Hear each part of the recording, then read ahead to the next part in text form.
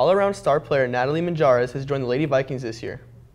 When I first started playing volleyball, I was 13.